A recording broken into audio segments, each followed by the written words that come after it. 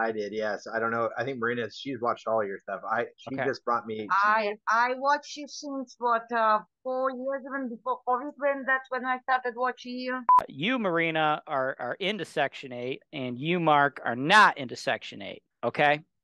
So I think this is a good convo to have. I And can't, I'm from Russia. Don't scare me with anything else. well, You I can't just want scare you me to with the know what you're getting government. into. You've answered the question for me, at least from the Section 8 side, and I'm man enough to admit, I was wrong. So As usual. as usual. I mean, the real reason that you should be investing is because you can quadruple your money, right, with the loan, right? Like, I mean, you could, invest in the stock market, right? But you can't get a loan to invest in the stock market. So that's like the true, like, best reason that multifamily real estate, especially in the Cleveland market, is going to be better than like stock investing, in my opinion, right? Because you can utilize that leverage. I just don't want to be dependent on a paycheck for the rest of my days. And the first thing you told me, I said, when'd you buy it? How much did you pay for it? And the first thing I said was, holy fuck, this motherfucker's probably worth like at least 7 right now. Like, as a guy that makes money selling people real estate in Cleveland, I'll tell you this. You do not want to sell that property. And if your main goal is setting you guys up for retirement, this thing's an awesome asset, because if we had the same phone call 20 years from now, I bet you that property's worth well over $1 million. This should be the last property that you sell. How can we move forward being out of state investors? What is the best way for us? What is the best area for us? What is the best strategy for us that you would advise? Everything, just like I said, gold dust, James. I really appreciate all the time. I think we both do. And thanks for making me look like a chump as well. And my wife is right and I'm wrong. So I mean, dude, you're already wrong. The moment you walked in on the call, you're married. I mean, this is how it is, man. Happy wife, happy life.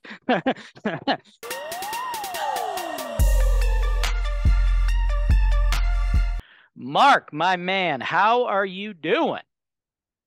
yeah, we're doing all right. We're trying to get things started. Um, And when you say where, that is you and your wife? yes, my wife and I are Okay. What's your wife's name? Marina. Marina. Marina, nice to meet you. Nice to meet you too. All right. All right. What are you guys trying to get started? Like, what brings you in? What do you guys want to talk about for the next hour? We're gonna just kind of go through anything and everything that you guys want to discuss about investing.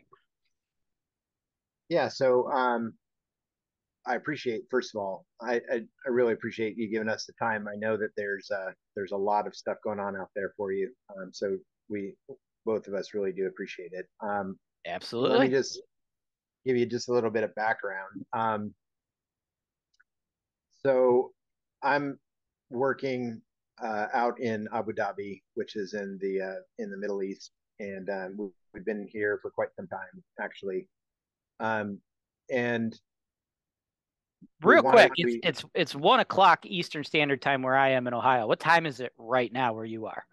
9 p.m. 9 p.m., man. Jeez. Getting late. I got Yeah, I got no, I got little kids, man. I'd be passing out around 9. our kids are grown, so not too much worry there. But and typically I work until about 3:30 in the morning my time, which is around. Okay, okay. So um, so the what we're trying to do is we're kind of new at the well, we're not kind of new. We are new at the real estate investment side, Okay. and I just don't want to be dependent on a paycheck for the rest of my days, right? And so we want to work towards ultimately we want to work towards over the next few years, kind of a 3, 5, 10 plan of where we want to be ultimately from a strategic point of view 10 years from now, um, to where we can, along with other things that we've done to secure that financial future, rely on basically mailbox money to Okay. some extent Okay. through real estate. Okay. All right, that makes sense.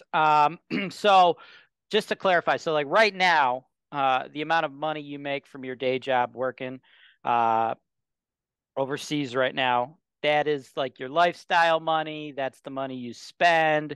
to afford the home you're living in, daily expenses, things like that.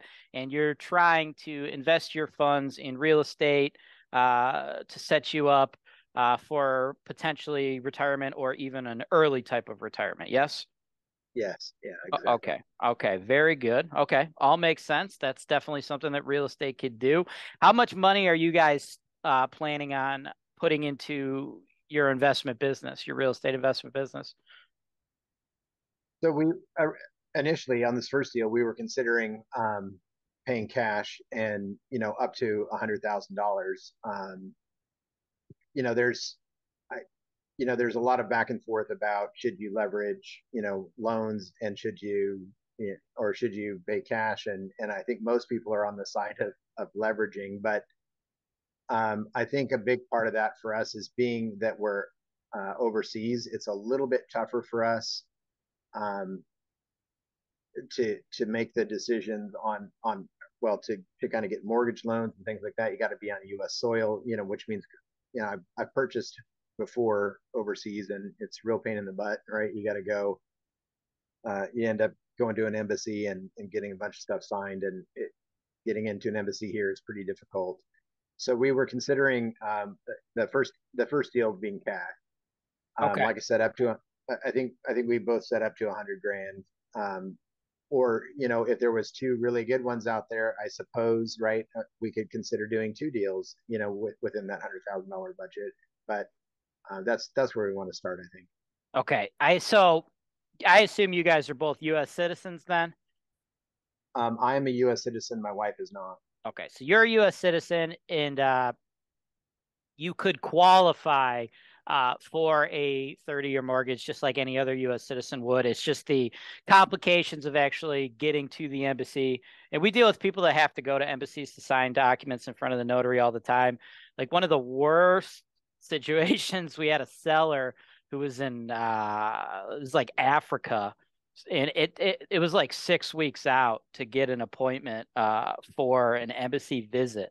What are you guys looking? Because I would assume your location is probably a little bit like more involved and they have more US citizens than where this particular person was. Like what is like your timeline to get to an embassy? Because honestly, like I understand that like from a logistical standpoint, it's probably like a pain in the ass. It might like extend our deal a couple weeks, but I think it would be worth it to It's much worse than that. Sorry to cut you off there, oh, okay. but it's It's much actually worse than worse that. than 6 weeks. So it is worse than what they're dealing with in Africa to get to embassies. Oh yeah. So Okay. right now we're struggling just to do visa renewal, right? And it's a year plus, right? So Oh, for my okay. wife, right? So for my wife's visa, it's a year plus. So getting an appointment there right now on documents and everything else is minimum 3 months. Okay. 3 months. Okay. All right. That is But kind that's of a not bummer. a problem. You could fly. A worst case scenario, you could fly. I mean, that can be arranged. I don't think that is like a bigger problem now because you can always go there and arrange that on site there.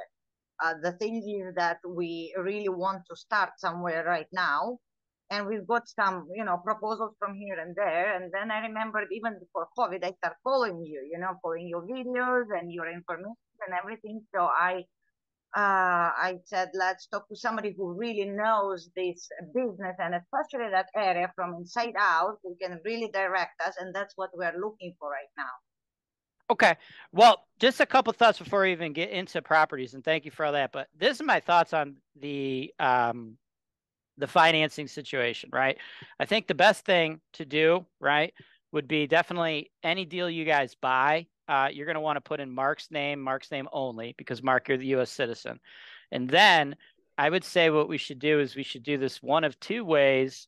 Option one would be you buy it cash, but then from there, once you take possession of it, we'll then just contact a regular lender and you're 90 days out, let's call it 120 days out, just for kicks and giggles here with your embassy. That way you could buy it cash, and then you'll know that in 4 months' time, you'll be able to refi it out, get your money back, right? Because I don't think it would make any sense to completely like shift your total investment strategy just based on the fact that you have to wait to actually get to an embassy, because like especially you guys, you're trying to build like money for your retirement, right? Like, so with the same 100K, like why buy one, like in Cleveland, right? It's like you're doing 100K, so like you're probably gonna get like a duplex, right? So like why buy one duplex with 2 rent checks for the 100K when you can get 4 duplexes with 8 rent checks, right? The same amount of money. So we could work through the logistical stuff of it, right? So like I said, option one, we just buy it cash and then you just refi, do your appointment, right? Your appointment, you get an appointment, say it's 90, 120 days out, then we'll just set it up with the lender that'll be when you close. Not really a big deal. Option two, we could, if you don't even want to pay cash, which it sounds like you're fine doing, but I'm just letting you know if like for some reason you wanted to just do it with a loan right off the get-go, we could talk to the seller, let the seller know it'll be a 90-day closing because of the embassy timeline. And you go under escrow, you'll put up earnest money, and we could still extend your closing out 90 to 100 days. So I wouldn't shift your strategy of being a cash investor versus being a financed investor just because of like a little bit of a logistical 90, 120-day hump in the road, right? Because I mean, the real reason that you should be investing is because you can quadruple your money, right, with the loan, right? Like, I mean, you could, invest in the stock market, right? But you can't get a loan to invest in the stock market. So that's like the true, like, best reason that multifamily real estate, especially in the Cleveland market, is going to be better than like stock investing, in my opinion, right? Because you can utilize that leverage, right? If you're just going like straight cash, I don't know if there's like that many inherent advantages to buying rental properties versus like other types of investments that are even more passive. That's my opinion. That you'd be really missing the mark if we don't finance your investments. So that's how I would handle that logistical issue.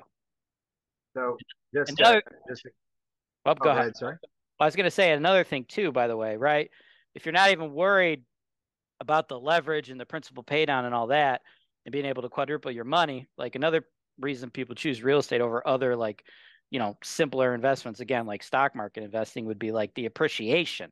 But in Cleveland specifically, like it's not like a market where you could buy properties and they're going to be worth like 4 times as much as they are today in like 20, 30 years, right? If you're going to be like really aiming for something like that, I mean, you might as well just buy something in like an expensive coastal market, right?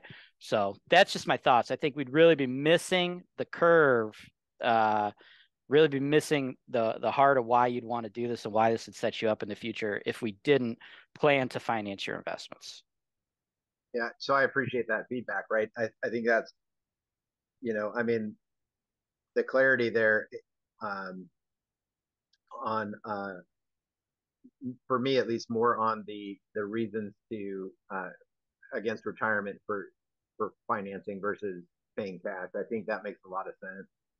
Um, the other question I had for you is, so we currently have uh, in the States, we have a house that's mortgaged and we have renters. But that was just a resident that I bought a long time ago and then just started renting it out, right? So Sure. does that Like you used help to or live hurt? there, right? You used to live there, Yeah, yeah? Okay. yeah. So does that help or hurt having that, Like help or hurt what, right? I guess that's like help or hurt what? our ability to Get more get loans? another loan? Yeah. Well, it, I don't know. We'll find out. Well, first of all, The where VA is loan. It's in Arizona.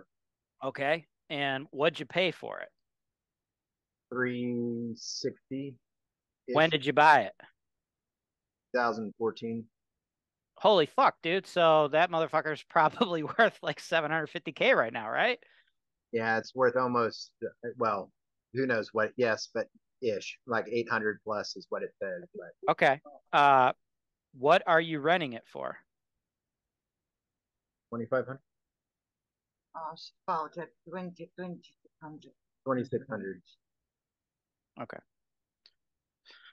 So, to answer your question, right? It's not going to be like a simple helps or hurts. It's kind of like with anything, especially real estate, right? There's going to be pros and cons to everything you do, right? Like when I teach people about how to renovate like multifamily properties, right?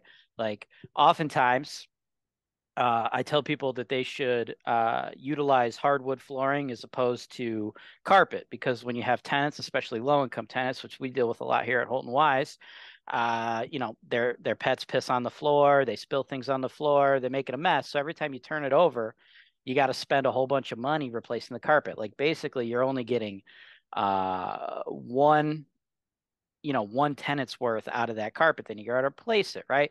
So the pro of going with the hardwoods is it's going to save you money over the long term. But at the same time, there's a con, of course, which is refinishing the hardwoods will be more expensive in the short term, and additionally, it doesn't insulate the unit as well for sound. So sometimes the neighbors fight even more because of sound, right? So it's 6 to 1, half dozen to the other, right? It's almost like a double-edged sword. Everything is like a double-edged sword, right? So like if I just tell you half the story, you're like, oh hell yeah, that's great, dude.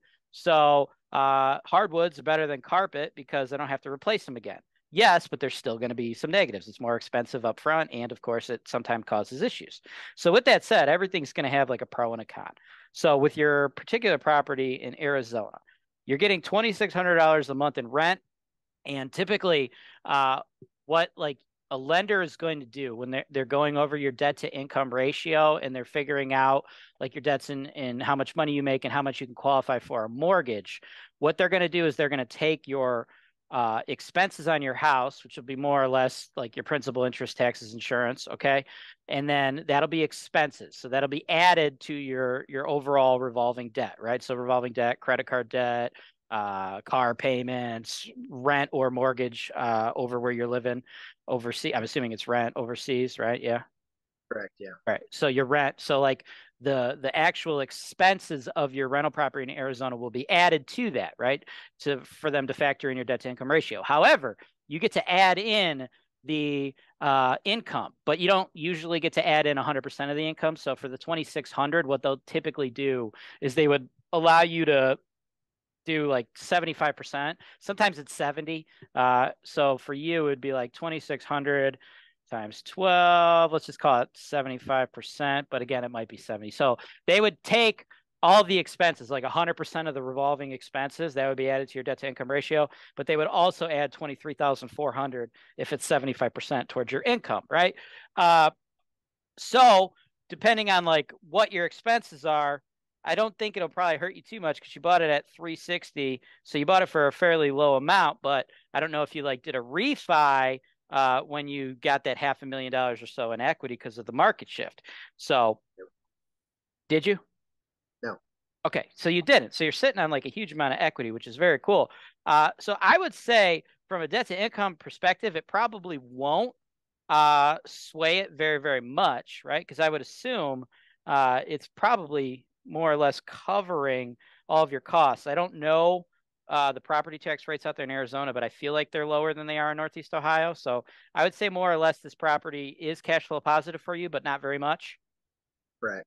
Okay, so I would say that's a wash. All right, but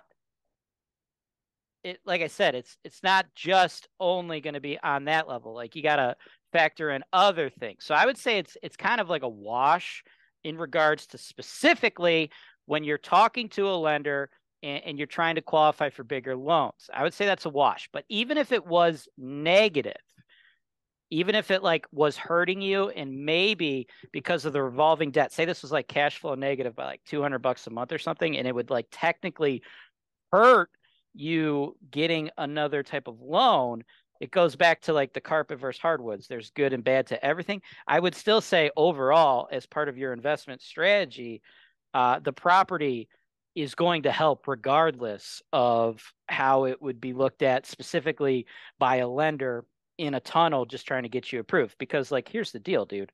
You bought this thing for $360,000. It's worth like 800K, right? And I'm not an expert in Arizona. I never met you before. I've never talked to you before. And the first thing you told me, I said, when'd you buy it? How much did you pay for it? And the first thing I said was, holy fuck, this motherfucker's probably worth like at least 7 right now because you bought it in 2014 when the market was like at the lowest it's ever going to be, like ever, right? And everybody's prices have went up since then, but you bought it in Arizona. Arizona is a net positive population state, right? So without knowing anything about you, where your house is in the entire fucking state of Arizona, I knew that your house was going to be worth a fuck ton more than when you bought it, right? So overall, what this should tell you is that the asset that you currently have is a vastly, hugely appreciating asset. And I'm not much of a spec guy. Like, I don't try to like convince people to spend money purely on speculation, but I'm telling you this, being a person in the business, in the game, this property that you own in Arizona is going to appreciate more over the next 20 to 25 years than anything you buy in Ohio.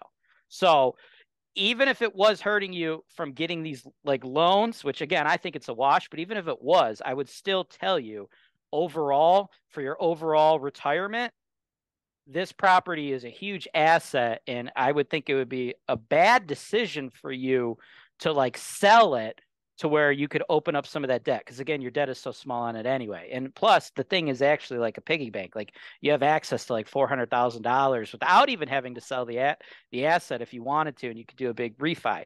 So this property is, in my opinion, probably a better property than anything you can buy here in Cleveland. Like, as a guy that makes money selling people real estate in Cleveland, I'll tell you this: you do not want to sell that property. And if your main goal is setting you guys up for retirement, this thing's an awesome asset, because if we had the same phone call 20 years from now, I bet you that property's worth well over $1 million. You know what I'm saying? Oh yeah, absolutely. And I have to say that again, thank you for that. I think it makes me feel a little bit better, because that's exactly my thought process as well. I have no intention of selling that property quite yet. Maybe in 10 years, and hopefully, who knows, right? But the intention was to keep a hold of that.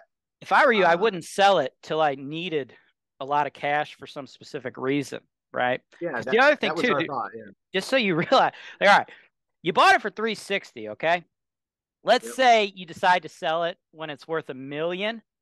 By the time it's worth $1 million, maybe that was in like 10 years from now, maybe your mortgage is like 100K less, right? But you got to understand, when you sell that thing for $1 million, you got to pay all the taxes on the capital gains and everything, right? So you're going to really like walk away with like a lot less money. And one other thing too, when you look at 30-year loans, this is really important, and I don't feel like people ever really pay attention to this. Well, first of all, what's your interest rate on the loan? I bet it's really low. Yeah, it's 3.75. Okay. So just based on the rate, right? You cannot replace. So you probably owe, because I'm assuming since you live there, right? It was an owner occupant loan. You probably put down like 3%, maybe 10%, something low. I put 0 down. It was a VA loan. Okay, sweet. VA loan. Thank you for your service. Definitely thank you for your service. But your loan then is probably over $300,000 to this day, right? 10 years later, 9 years later. Yeah, it's just above. Yeah. Okay. Not much. Another $7,000 it goes under. Okay, so you have $307,000 of debt right now at 3.75%. Okay, it's 2023. Even if you still lived in Arizona, you cannot replace that $300,000 of debt at 3.75%. You're going to pay at least double, right? You're going to pay probably 7. And I'm guessing, since you are technically living overseas, I'm sure the lenders are going to squeeze you a little harder, and you're probably going to pay just a little smidge more than what somebody who's actually physically on the ground in Arizona would pay, even though you are a U.S. citizen. So you cannot replace that $300,000 loan with like debt. You're going to pay double, right? You're going to get worse debt. So that's one other thing. But another thing that nobody seems to ever think about and pay attention to on these 30-year loans, so just not even thinking about how your interest rate is much lower. Another reason here to really pay attention to is on a 30-year amortization. If you ever actually pull up an amortization schedule, and if you've never looked at one or never looked at an amortization calculator, I have them on HoltonWise.com. It's free. It's like the tools section. But if you ever actually look at it, all of your interest is pretty much packed, like jam packed at the beginning of a loan. Like loans, 30-year loans, like industry wide on average, typically only last between 4 and 7 years. Like owner occupants typically sell their houses every 4 to 7 years. I think it's like 7 is like for owner occupants, and then like small rental properties actually trade even faster. But like, let's just call it around 7, okay? Because most loans on properties like this are owner occupied. But lenders have set the game up, right, where they know, okay, it's a 30-year loan product, but it's probably only going to last for 7 years. So if you actually look at your amortization schedule, like all of your interest and stuff, it's like way packed, right? And $100 to principal. Yeah, Right. but it's less. No, it's like less, right? Like, I mean, Right. if you really look at it, like sometimes, like I know sometimes I review them, like obviously the numbers are a little different because a lot of the properties that we're dealing with out here are around the 100K range. But like, you have properties where like the mortgage and stuff is like 1,000, okay? But in that 1,000, it's going to also have your escrow for your insurance, and it's going to have your escrow for your taxes and whatnot. But like literally of $1,000 mortgage payment in the first 7 years of that 30-year note, you're literally getting like $7 to $9 going towards your principal, right? So you've already passed that 7-year hump. You're at like year 9 or 10 now. So now you're really getting into the good stuff, right? So not only is your property going to appreciate like crazy over the next couple 20, 30 years or whatever, not only is your interest rate for that 300K that you've borrowed half of what you could borrow a different 300K, you're at the point now where like you're really starting to chunk away at the note. So like that mortgage itself is like a huge asset. So like I forbid you to sell this property and use the money to buy any type of rentals in Cleveland. Like this should be like this is probably your best asset, and this should be like the foremost asset of your portfolio going forward. Because like I could sell you a bunch of stuff in Cleveland that I could turn around and sell to anybody else. Okay. What you have is a property with 500K of equity at a point in your loan where you're paying off principal, at a point where your loan is half the cost of a different loan. Like this is something that I could not turn around and sell to another human being, nor could any other broker, right? Like you have something that is no longer able to be purchased in 2023. So like this is like a really, really good thing. So keep this thing, keep it, right? And if you need to Yeah. free up capital, just do a cash out refi, right? Because you got freaking 500K sitting there. And then you also don't need to pay capital gains taxes on accessing that 500K. So if you ever need cash, do a refi. But like this should be the last property that you sell. Yeah, absolutely. And yeah, thank you again. Yeah, absolutely. I think our um, our intention, at least as far as these purchases are concerned, moving forward, we would not be leveraging anything out of the house. That's just coming out of our savings. And so yeah, and we'll definitely protect that house, and appreciate the kind of the support there, because this is a discussion that we've both had over time about what do we do with the house, and it's always been kind of stick to the house, right? So we're going to continue to keep it, and hopefully, like you said, in a few years it'll be $1 million, and we'll reevaluate, right? So Plus, one more thing too, it kind of ties into what we were talking about earlier, the logistical issues you're going to run into with it being 3 to 4 months for you to actually get to an embassy, but me telling you should still leverage the funds. I mean, you could, if you really wanted to, don't refi this, because again, for all the reasons we just discussed at length, why that mortgage is so good, but you could pull out a right. home equity line of credit, pull out all that cash that's technically leveraged cash. Now you have the cash that's already 30-year leveraged, and then just use all that cash to make cash purchases so you don't have to do the whole thing with the embassy multiple times, but you still end up with leverage. So you could just do the thing once, make the appointment once, but you still get leveraged funds. So this property allows you to do that too. So it solves that problem. Right. You don't have to mess with And, the and embassy. and to Marina's point, I could always just fly back to the States, right? Right, but you don't want to fly back to the States like 10 times, But right? apply You for could do it business, once on so a you set on can. a home equity line of credit, and then boom, you don't have to mess with it, and then you got all the cash to play with. But it's not like actual cash, right? It was still leveraged cash. Yeah. No, what Marina was just saying was I fly there for business anyway. So Oh, if well, I there got, you go. right, I Yeah, mean, it's not because just different. yeah, and you don't have to obviously be in Ohio. So whatever state that you fly to, as long as you're in the U.S., boom, like we'll have notaries meet you, like wherever that is. Yeah. Yeah. Well, I fly to DC quite a bit. So if I got to go into DC, I can go anywhere from there. Right. And so it doesn't, that I didn't think of that. Right. I was just like, because she was saying, why is that a problem? We could just fly there and do it. And I didn't think to leverage the fact that when I do go for business, I can always add a couple of things. Right.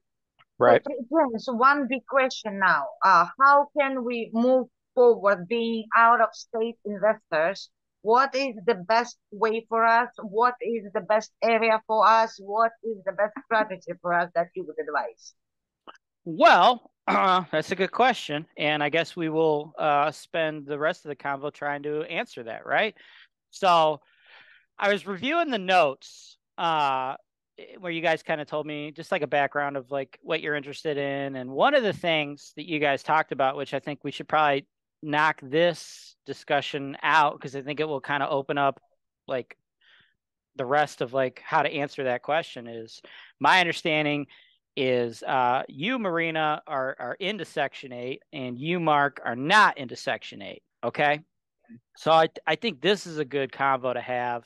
And then from there, I feel like it'll kind of open us up to what I think would be the best thing for you guys.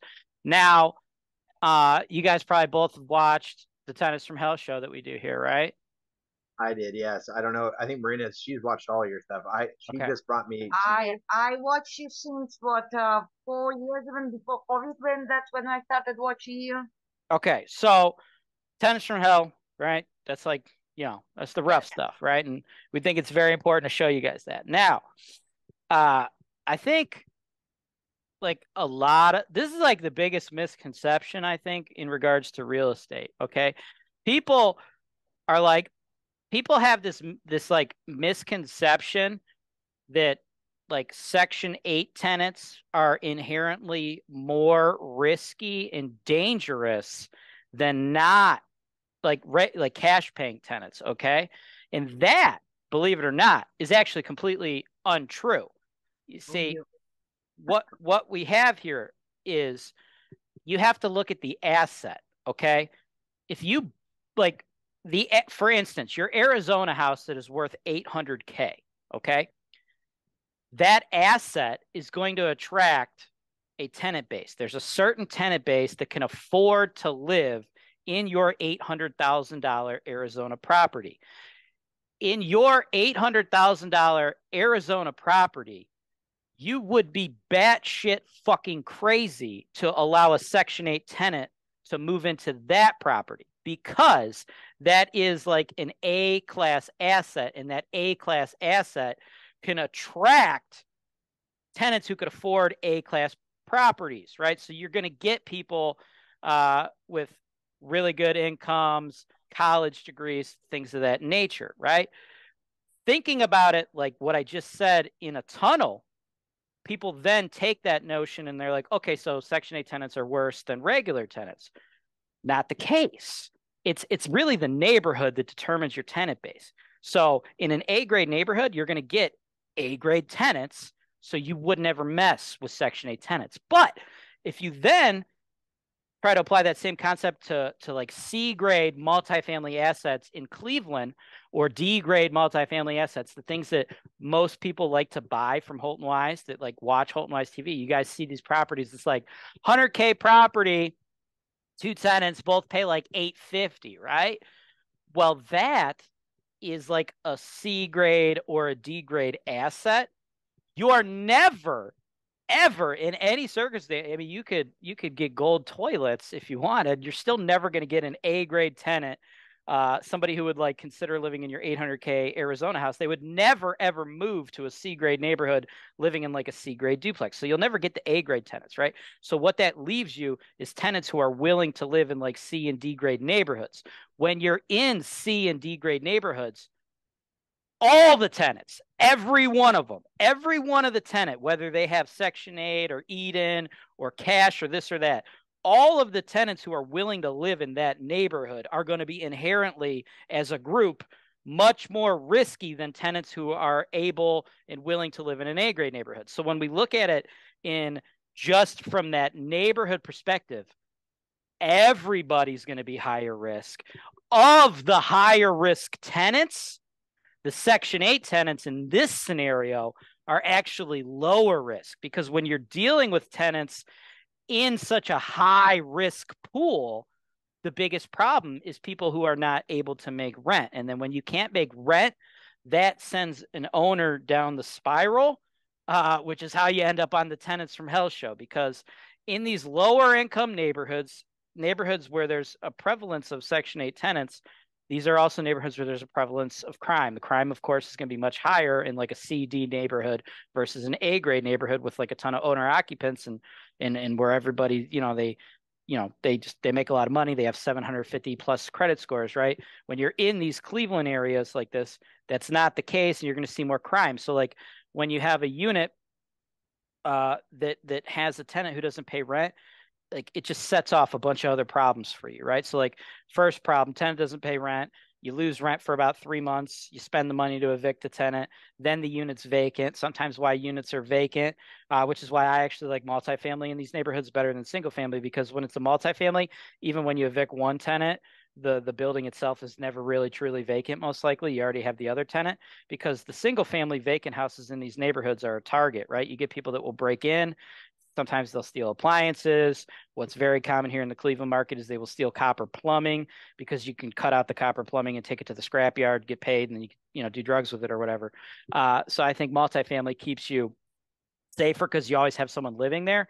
But it just takes you down the spiral, right? Section 8 eliminates all that, right? Because if the tenants themselves that are already high risk people don't run into the risk of losing their job or having the decision to spend your rent money on something else, like a birthday party or clothes or whatever they want, you eliminate that risk, which then eliminates the loss of rent, the court costs, the house being vacant, being a target for other theft.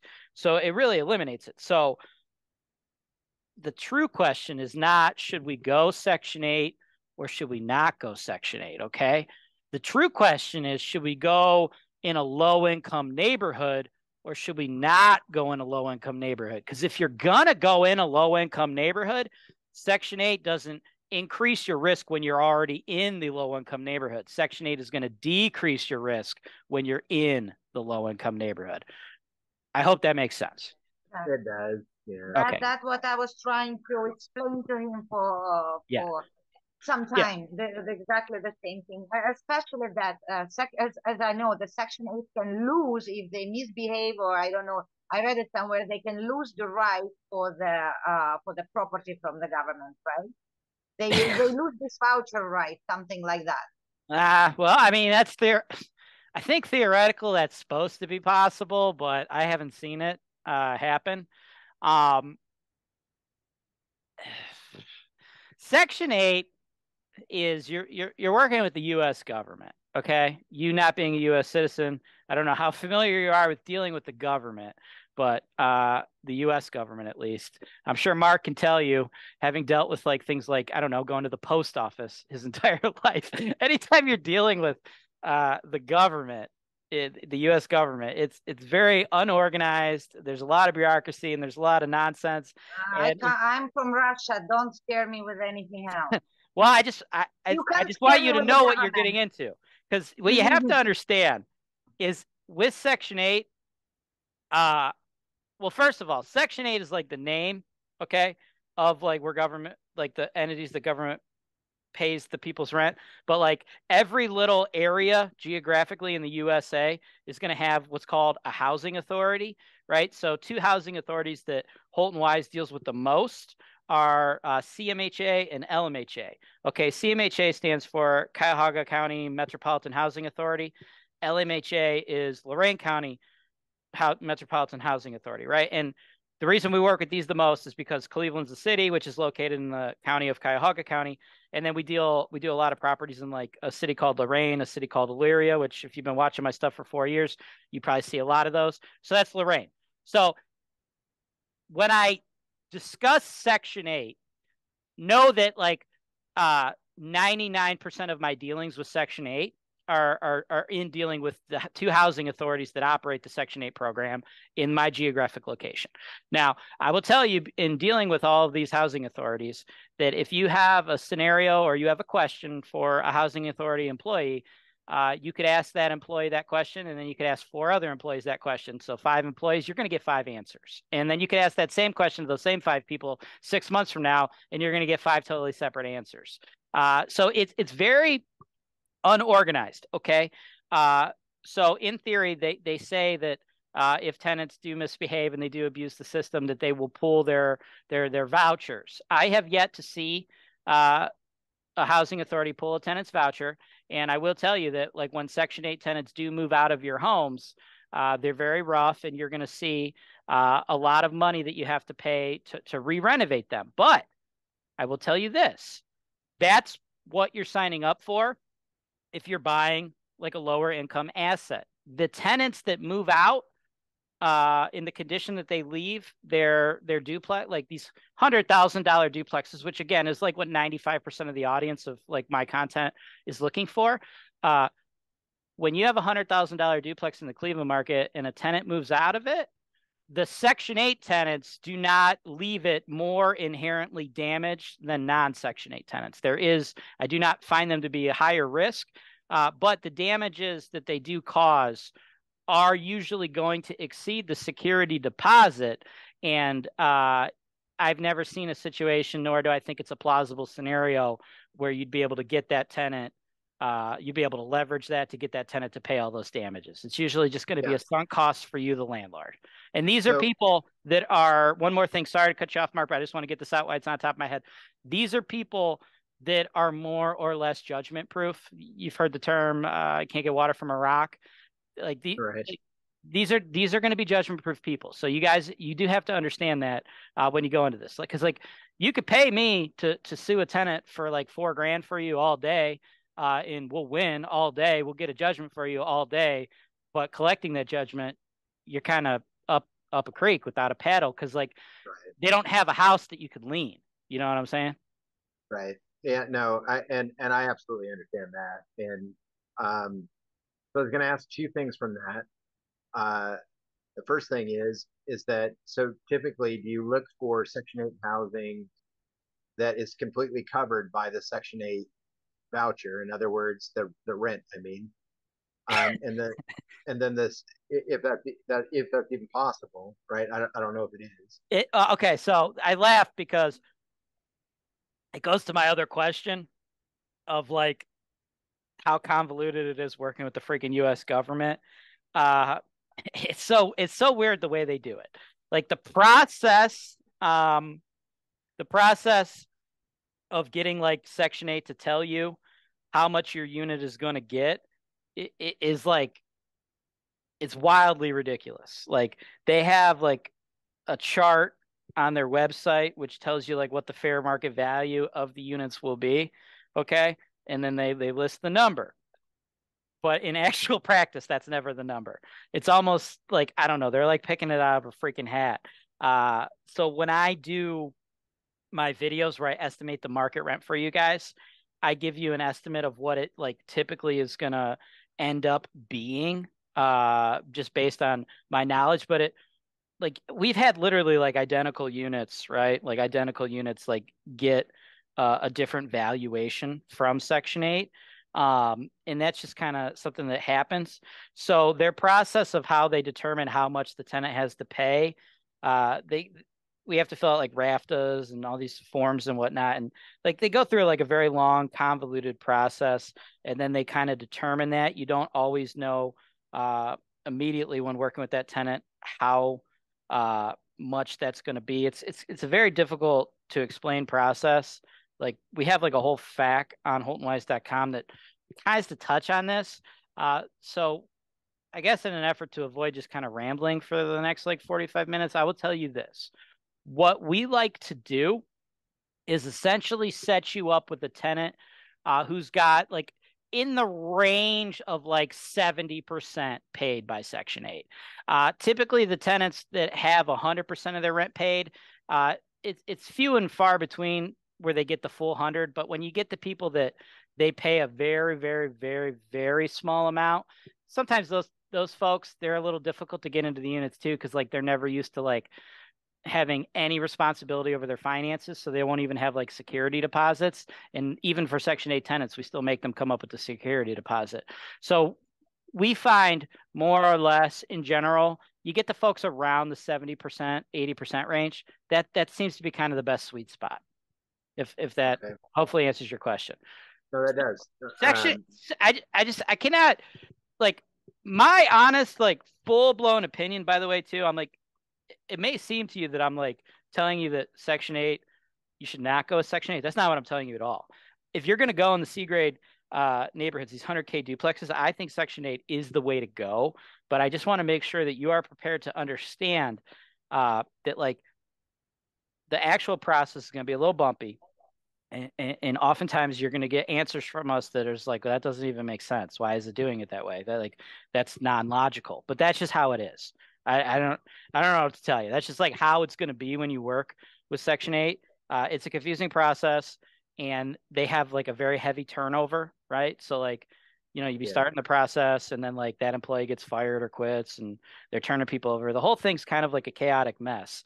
But at the end of the day, once you actually get those tenants into your units, your rent is paid consistently every single month. And that is the biggest problem when we get into these areas, right? So like the process of getting a tenant from applying to your unit to actually physically moving into your property with Section 8, that's like a 90-day process, but it's worth it at the end, because these are also people that don't move every year.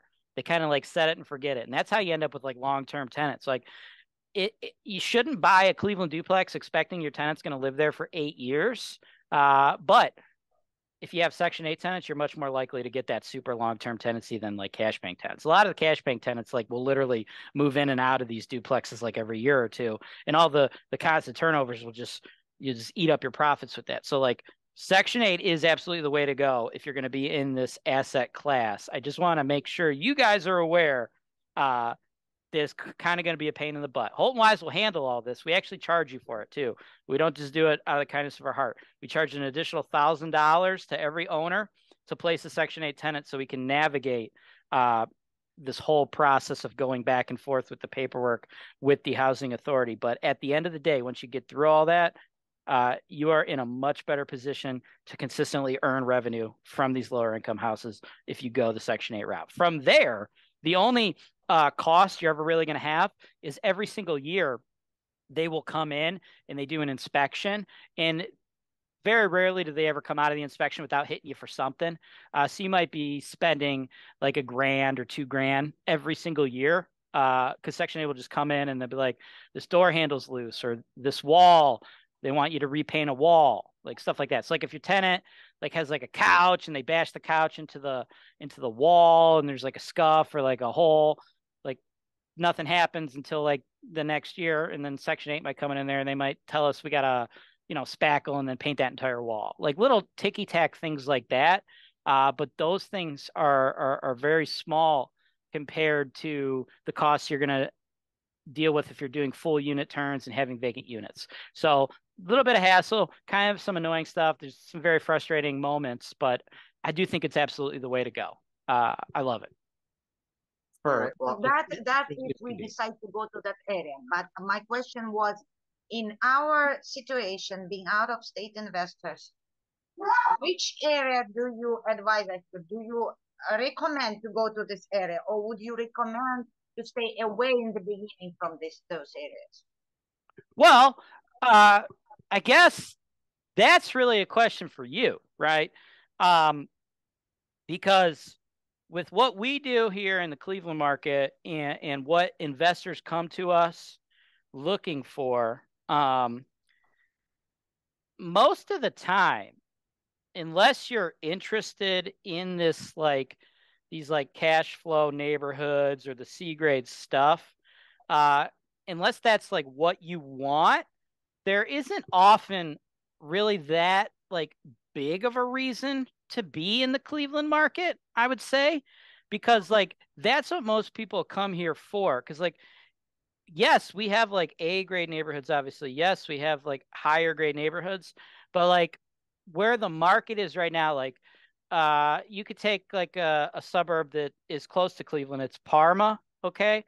Right now, like with a Cleveland duplex, okay, you could buy a Cleveland duplex for like around 100K, and you'll probably get about $850 a unit, right? So about $1,700 a month total rent for that duplex.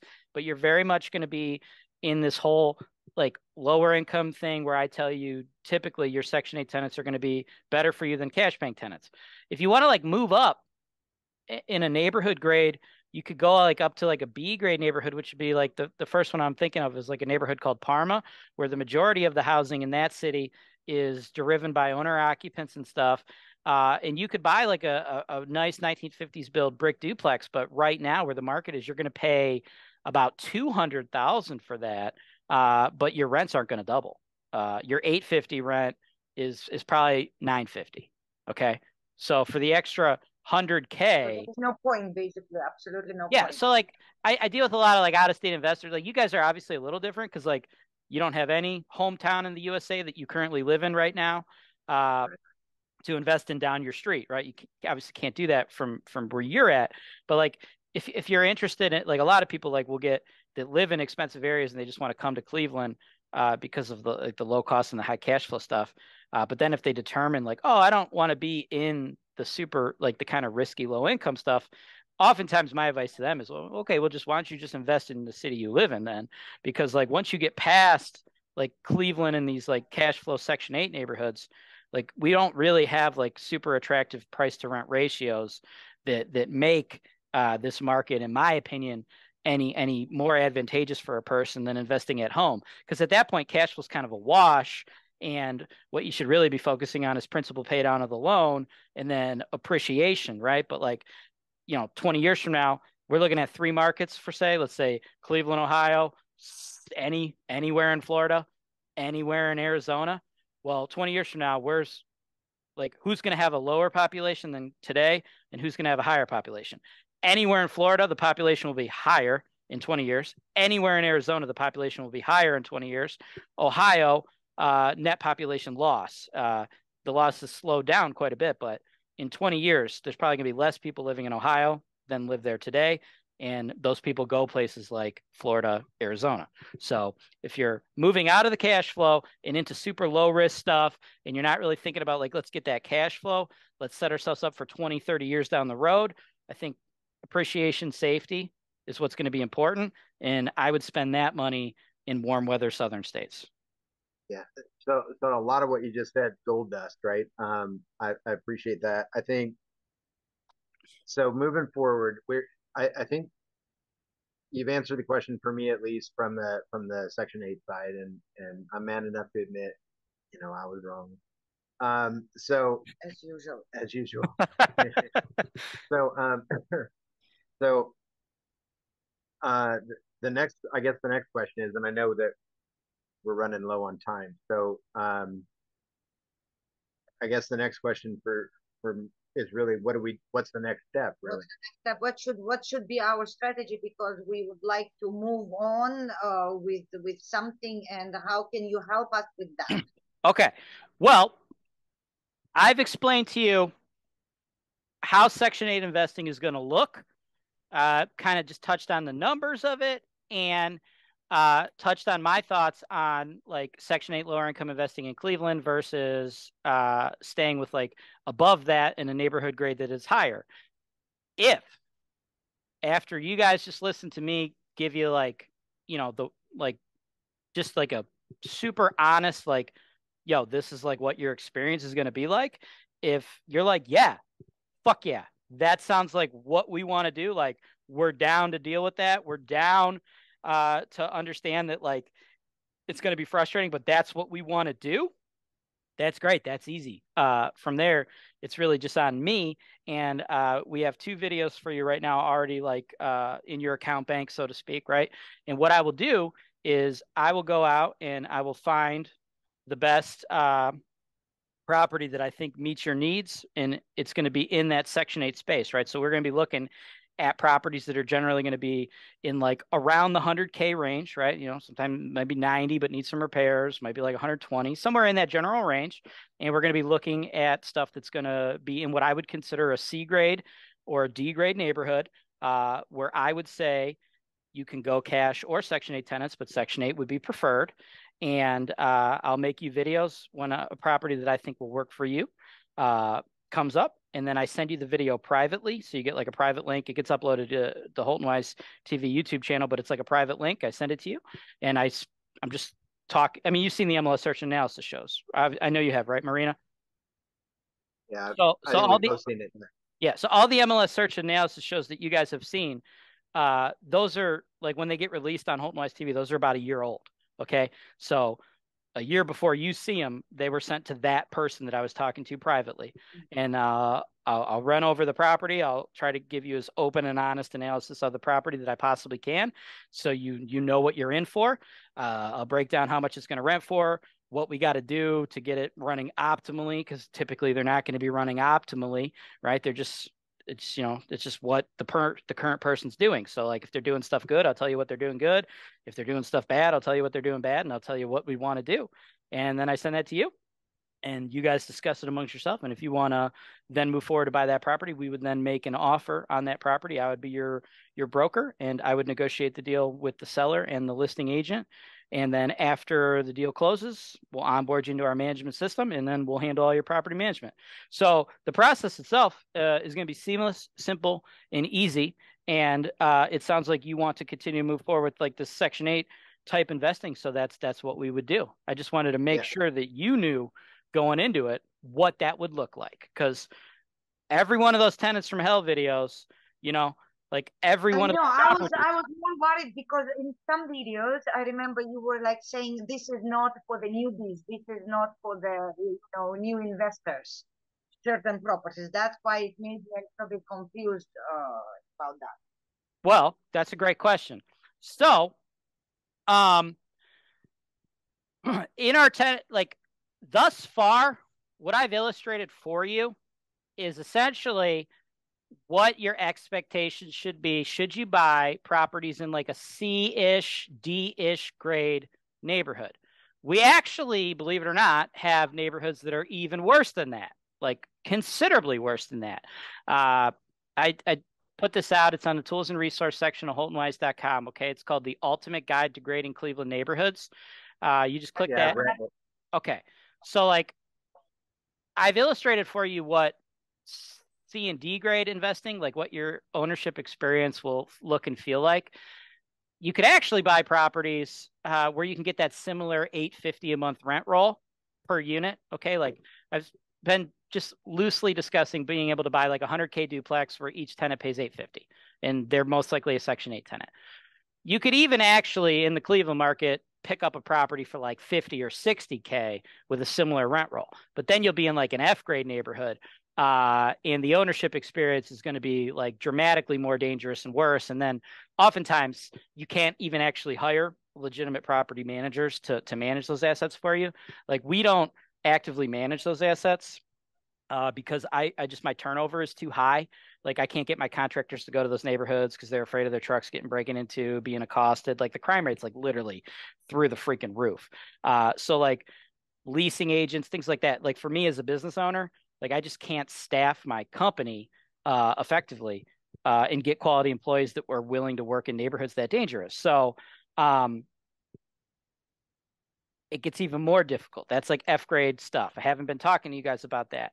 When you see our Tenants from Hell videos, that content comes from a combination of sources, right? So that content is, you're going to see a lot of stuff that is managed by our portfolio, like where we are managing it, and like those are our tenants. But you're also going to see a lot of stuff where people come to us with major problems, okay? And like all of our live eviction videos and like a lot of the eviction content, like the majority of the tenants that Holton Wise actually evicts are not tenants that Holton Wise ever actually placed in a property. Probably like 80 to 90% of the tenants we evict are tenants where they were placed by like a landlord, and then that landlord got in over their head, and then they come to us and they're like, yo, here's my property. This tenant's not paying rent. Can you guys take it over? And then we go in and we take it over and we evict them, right? So every single like piece of Tenants from Hell content that you do see at some point at the beginning, if you rewind like 6 months, 2 years, 3 years before it became like a piece of Tenants from Hell content, there was somebody who's like, yeah, I'm going to make money on this investment. And then it just wore them out, and they eventually got to that point. I just wanted to illustrate for you like what it could all look like. But if we go into like the C-ish grade stuff, I don't think you're going to be like evicting people constantly, and especially if you do Section 8, you won't. But I wanted to illustrate for you what that would look like.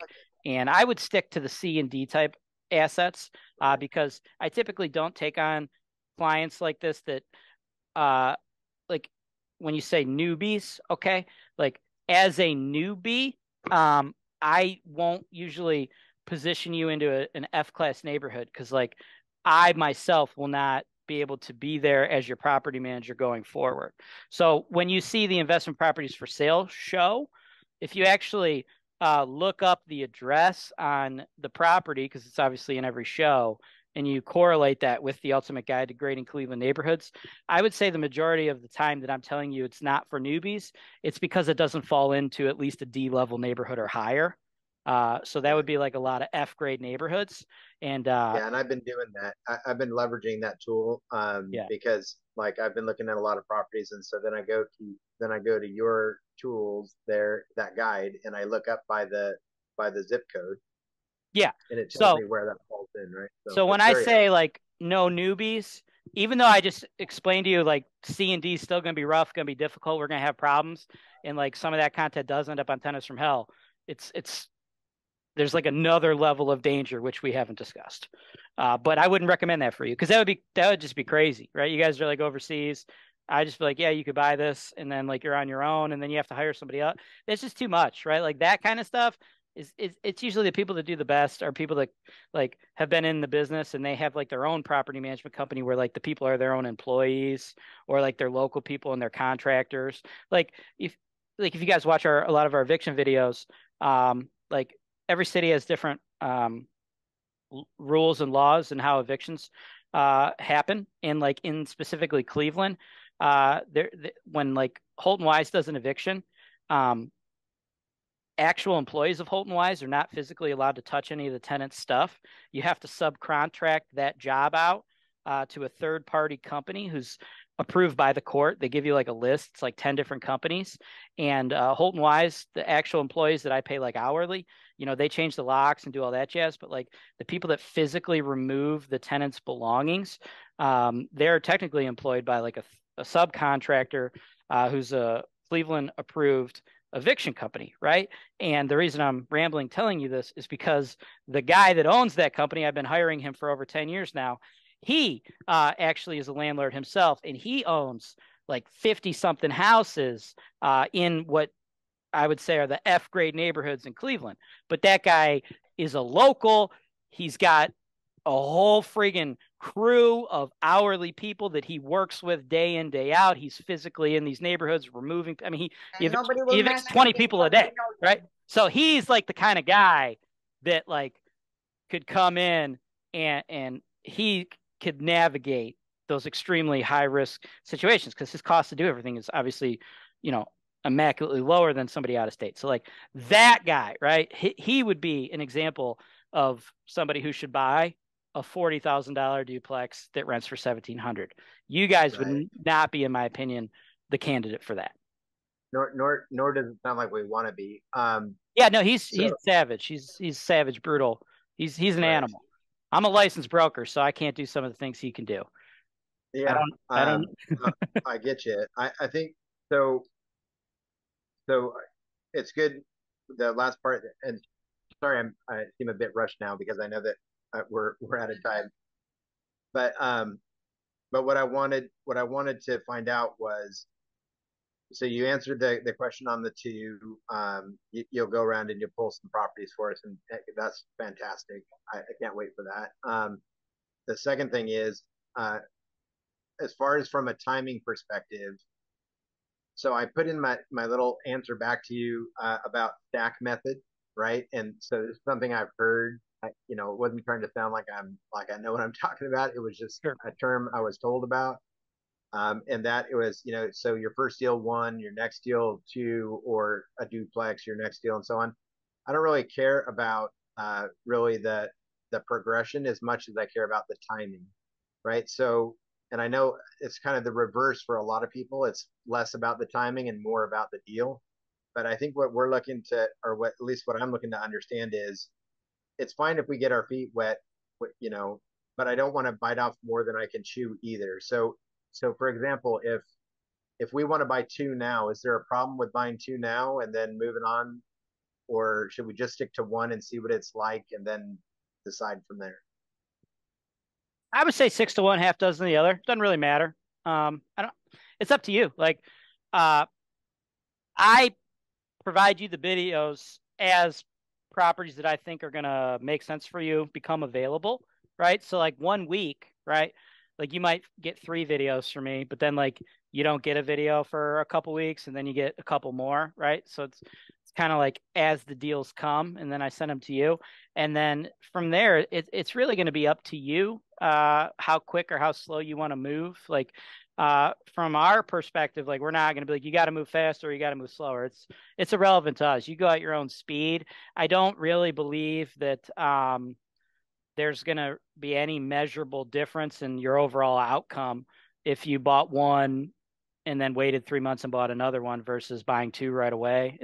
I don't think it will matter. You don't I care would just about that. focus on making sure you like the deal and it's a good deal and you think it's a good deal versus like we have to get two in this year and then we have to get another two. Like I would use that as like kind of like a rough guideline of your overall business, but I don't think it's feasibly going to matter. I think what really matters is if you look at this from a long-term perspective, as a U.S. citizen, I think the biggest thing for you is you can get 10 residential mortgages that sell on the secondary market to Fannie and Freddie. You've already exhausted one of those, which we have already established is a huge win for you. Your house in Arizona. I don't know if you ever plan on coming back to the States. Let's just assume you do. So I would keep one more available to you. So that's 2 mortgages, right? So from then you have 8 mortgages. Now I know we discussed potentially doing like a home equity line of credit, to use that cash to just buy all these properties in Cleveland cash. But like eventually, at some point, I would assume you'd want their own mortgage to be on them. So I think for you, the biggest thing you should focus on is I get 10, 30-year mortgages, which is, in my opinion, the best, most important number one reason to invest in real estate. 25% down, bank kicks in, 75%, you get 30 years to pay the sucker off. But you can only get 10 of those because only 10 will sell on the secondary market. Okay. Right. One for Arizona, one for the personal house. That leaves you with 8. Before you like thinking or focusing on should we do one this month or one that month, I think your overall plan should be like we should buy 8 assets for 8 mortgage slots. That's what I think the most important thing is. And for a lot of people, there's really no reason to even go beyond that, really. Like, I mean, shit. If you take 8 properties, 25K a piece, that would be 200K out of your pocket, to own close to $1 million worth of real estate. I mean, for a lot of people, like that's where they stick, right? Not a lot of investors end up going over more than that. Because once you get over that, by the way, you can no longer get those 30-year loans. And then like what you want to do in the business is going to drastically change. So for me, that's what I'd be looking at. I'd be looking at 8 mortgages. So that was very helpful. That's exactly why we had this session with you, by the way, because the stuff that you're saying, while very just of course to you, is not necessarily of course to me. And well, I have to admit, my wife has already said a lot of this, along the same lines of thinking, right? So, Sure.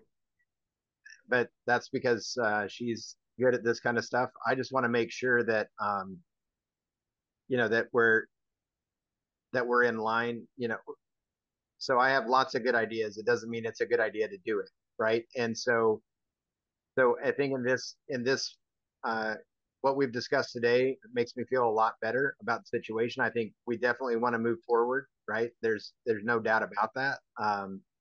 And I mean, I want to do it sooner than later. I just don't want to be that idiot that just dives into things because he thinks it's going to make him some kind of millionaire at some point, right? I want to be calculated about our approach. I want to understand the approach, and I want to be able to execute on the approach, right? And so that's kind of I come from, as military background. I was a police officer for a number of years, and now I do other operational work, and so yeah, I kind of put in an order to things, right, in order for it to make sense. So but this is fantastic. That's what I think. Yeah. What do you think? One thing I want to add too, and by design, when I talk to folks, like I try not to sound fluffy. and try not to be like, oh, everything's gonna be so great, everything's so great. I mean, you can get that anywhere you want. Somebody trying to sell you, you know, a dream. I try to really just like open your mind to like a lot of the cons, because like it is a very tough business, and like a lot of people just like they don't like to deal with it, right? And like a lot of the things that happen, it really rubs people the wrong way. Like when people steal from you or destroy your house or things of this nature. A lot of people just don't have the appetite for real estate. So like when I talk to people, I really like to just like lead with that kind of stuff and discuss it with you so you know what we're getting into. Because like whenever you're dealing with this kind of stuff, it's the tenants are not like your friends. Like they're kind of working against you. I mean, honestly, sometimes it probably would feel like being the warden of the prison more than like being like the concierge at a hotel. I mean, that's just the nature of the beast. So I just like to make sure you guys understand that before we move forward. But at the end of the day, it's actually like, yeah, there's going to be 100% guarantee that eventually bad shit will happen to you guys, like when you own these properties.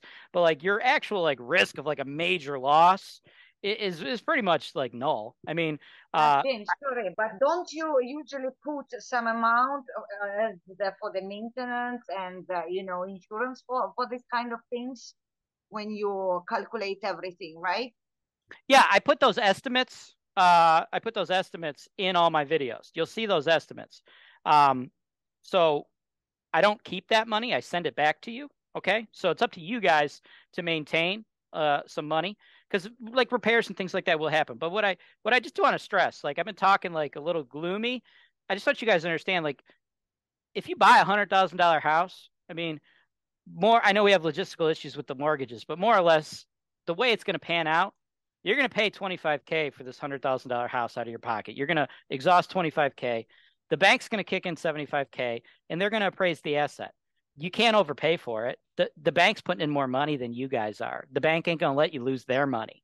So you buy a property, you're only spending 25K. And like if you ran the property for like a year and then you're like, holy crap, I hate being a landlord actually. I tried it, but I realized it's terrible for me. Like, okay, you sell the property and you get 100K back. Like it's, you know what I'm saying? So like I don't want you guys to think like this is crazy, super risky thing we're gonna do. Where people run into crazy super risk though, right? Would be like if you're like I see scams like this all the time. Like they would take people like you. You're like, oh yeah, we want to pay cash. And there's people that will prey on that. And they're like, oh yeah, you want to pay cash? That's great. They'll sell you property in an F grade neighborhood where they normally sell for 50, but they'll just sell it to you for 100. And then you just look at the rent roll and you're like, oh, 1,800 in rent, 100K. You buy it cash. There's no appraisal. So you don't really know. You're not familiar with Cleveland. You haven't been to Cleveland and you don't realize that on this side of town, it's worth 100, but on this side of town, it's only worth 50. And then you lose your 50K. So like when you guys hear those like extreme horror stories of people like losing their ass, like that right there, that's how that would happen. That's exactly why we contacted you. Yeah. So because we had this kind of offers, and I said, oh yeah, you know what? You actually sent me one, by the way. 11401 methyl 44120. Yeah, it was you sent me that. It was the blue house. Like that's one. It was like well done, and like it was like a 10-page offering memorandum, and everything looked cool. But that house was like 65K. Like that's like you don't need to pay 65K for a single family house in that neighborhood. Like I wouldn't buy that house. It's just overpriced. Like the renovation was fine, but like if you're just looking at like that's a situation where it looks like the seller is really trying to really focus on buyers who would be buying it cash just based on the rent to price ratio. But at the end of the day, and that's why I think I really push financing on people, especially people that are out of state. Like it really covers your butt. Because the bank is not going to do that. The bank does not give a fuck what the rent is or what the rent could be. When the bank does an appraisal on a residential house, 1 unit, 2 unit, 3 unit, 4 unit, okay, they are only going to go off of comparable sales, okay? So you really can't. I mean, I guess you could, but it's like really hard to dramatically overpay and lose a ton of money investing out of state if you're getting a loan on the property. Whereas even like all the stuff, if like every horrible Section 8 scenario happened to you guys that I just explained on a $100,000 house you bought, but that house was worth 100 and you paid 100, you're still going to be doing way better than if you bought the one on menthol for 65 and it's really only worth 45. Like right there, you just burn 20K. You know what I'm Yeah. saying? So that, yeah. And interesting on that one as well, right? So I get the lipstick on a pig kind of thing. They did a lot on the inside, right, to get it up there. But I looked backwards, I went and looked through the property records on that. And the last time it was purchased for 8 grand, right? And then I started to look at the rest of the neighborhood. The rest of the neighborhood was 8 grand, 15 grand. There's a bunch of, well, there's not a bunch, but there's empty lots down the street. And I know that's one thing that you said to look out for on one of your videos a while ago. But it was like all this whole area, everything was bought up at 8,000, and now this everybody's trying to sell them for 50 to 70, right? Yeah. So Like that kind would of, be that's an incredibly high risk investment. And like I told you the story about the guy that does my evictions. Like he would buy properties in that neighborhood and he would do well, but he wouldn't buy them from some guy for 65K. He'd be the guy coming in buying them lower and renovating himself. Yeah.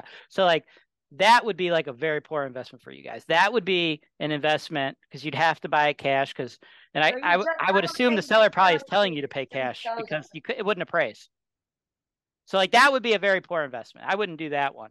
And the crazy thing too is obviously like all the tenant risks that I just been talking to you guys about for an hour, you're still going to have those very same risks, if not more of those. You're going to actually have more of them there. So you have that on top of like the loss. So your risks are really like of major catastrophe. They're actually pretty minimal. It's just going to be like what the tenant can do. And it sucks sometimes, but like that's all simple, easy to knock out. So yeah, my advice is if you're down for the hard life, because it's a little hard and it's rocky at first, and it sounds like you guys are totally down for that. And like it's yeah, not that big a deal. Like you get used to it, but just I deal with people. Like, we have like hundreds of thousands of viewers and stuff, so it's like everybody's got like a different level of risk. So some people really hate it, but like I'm used to it, so it's just like normal life for us. But like if you're fine with that, it's really not that risky because again, we're going to want you to get something that's going to appraise for the right value, and then we're going to get through those humps, those bumps in the road. And when I do the analysis, I put in like capex, okay, I put in your repairs and your maintenance, but just one thing too, like a lot of new investors, I'll put in there like repairs and maintenance and I'll estimate it and I give you like the monthly and the yearly number and it'd be like, let's just say it's like $120, okay? We get investors that are new to the game and they will see that 120 and they will have like an expectation or an anticipation of like every month they're going to get like $120 repair bill from us. And that's not how it would work. Like how it's going to work is like tenants will be placed into your unit and then tenants will live in your unit. And then like say those tenants live there for 4 years, like you'd probably have like no repairs or very random minimal repairs over that 4 year period. But then when they move out, you're getting like a $7,000 turnover, right? So like it's just like a way to illustrate like how you would budget it. You get what No, I'm we saying? know all that. Yeah, We know yeah. all that. Okay. yeah.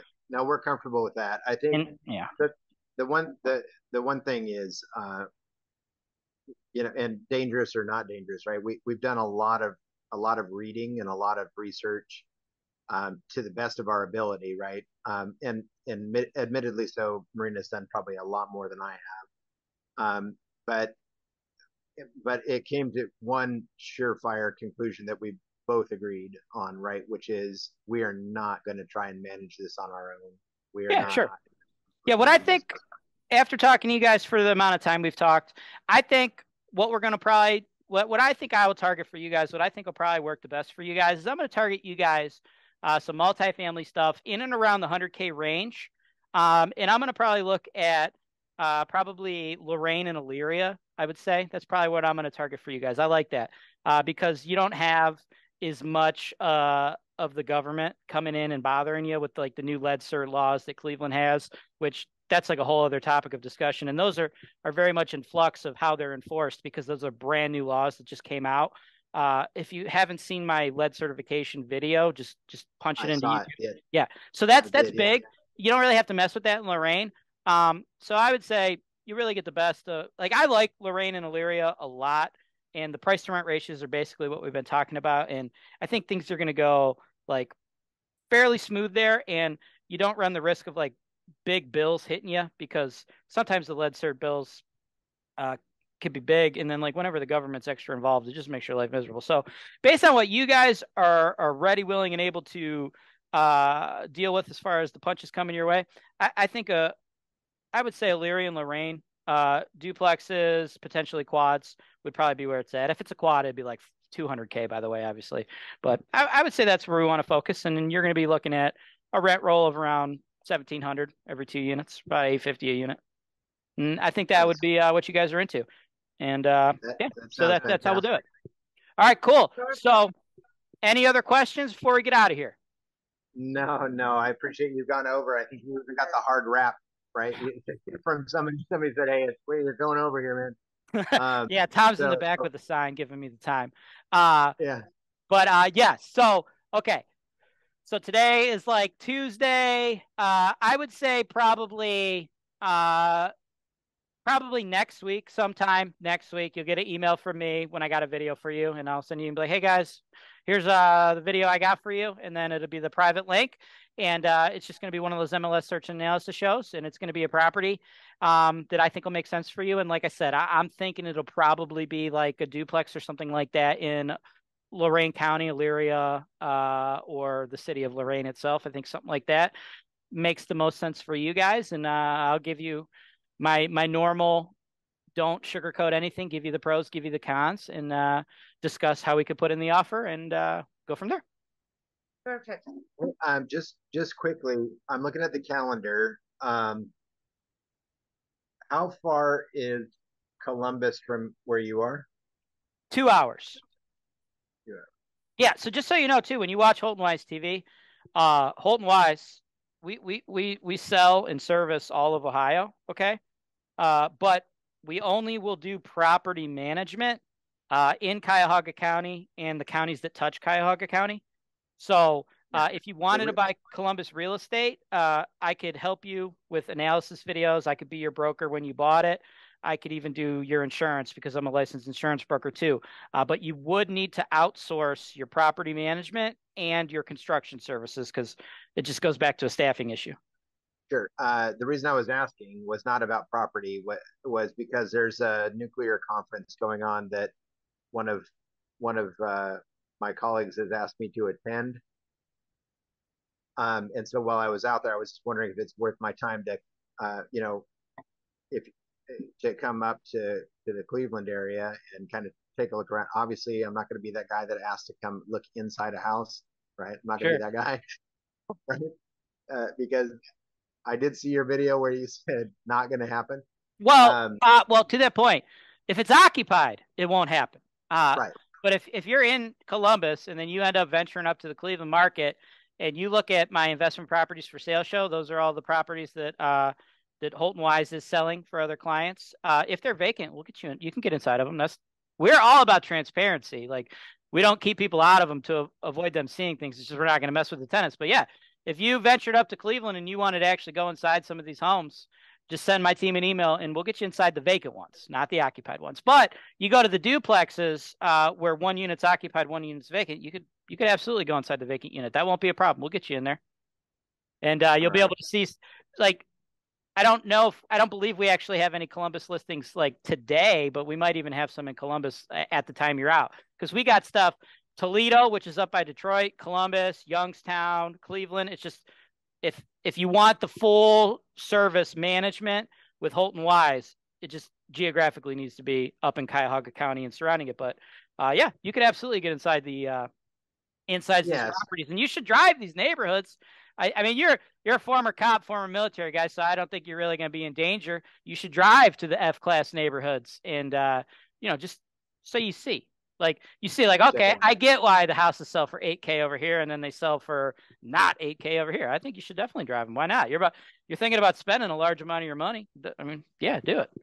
Yeah. So I was just thinking it might be nice to kind of see you guys face to face as well. So, but I'll send you guys an email on any other questions that we have because I feel really bad we're taking so much of your time over, right? Hey, no problem. But everything, just like I said, gold dust, James. I really appreciate all the time. I think we both do. And thanks for making me look like a chump as well. And my wife is right and I'm wrong. So, I mean, dude, you're already wrong. The moment you walked in on the call, you're married. I mean, this is how it is, man. Happy wife, happy life. All right, you guys have a great day, and I'll be in touch next. Thanks a lot. Thank you. Thank you, and I'll be in touch with you guys next week. Thanks for watching. Subscribe to HoltonWiseTV for more financial information, education, and entertainment.